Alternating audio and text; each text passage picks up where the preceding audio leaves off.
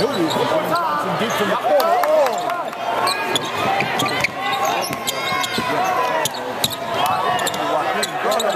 Good pass.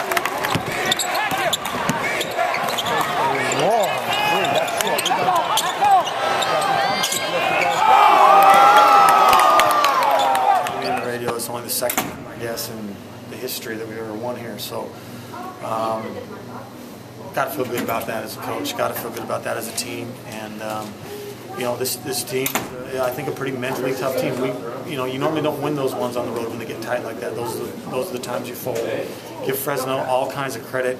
We were up early and they just kept coming back. I don't even think they led until 15 seconds left in the game.